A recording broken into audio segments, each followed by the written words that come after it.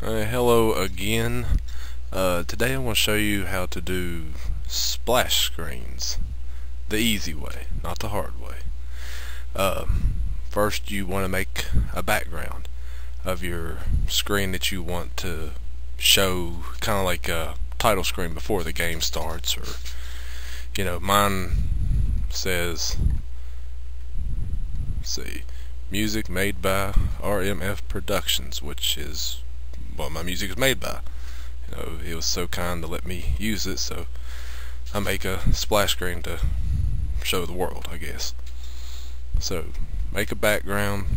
I call mine splash screen 1, and I make a room called splash screen 1. I like consistency.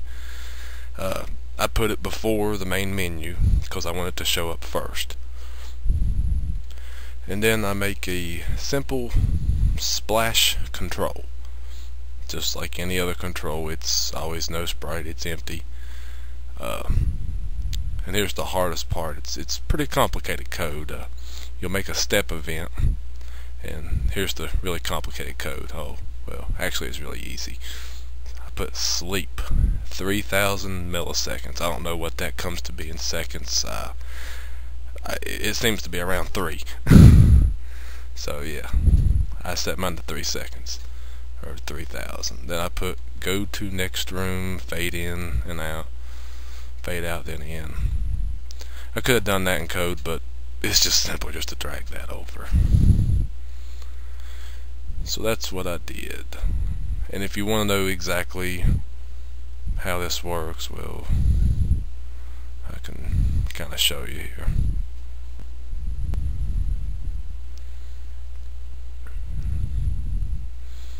Excuse the lag of the machine. It's not the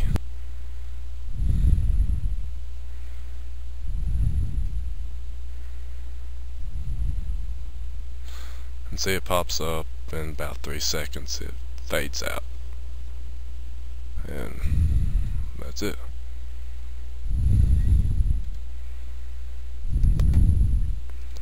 So recap. Make a background. I saved it as a JPEG. I made it in Adobe Photoshop. I set it to be the same size as the next room. This room happens to be set at 960 by 640.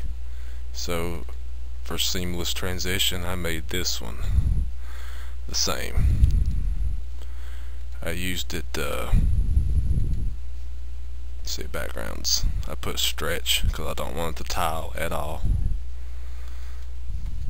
and then the control step event, so that way it counts the milliseconds, and sleep 3000, go to next room.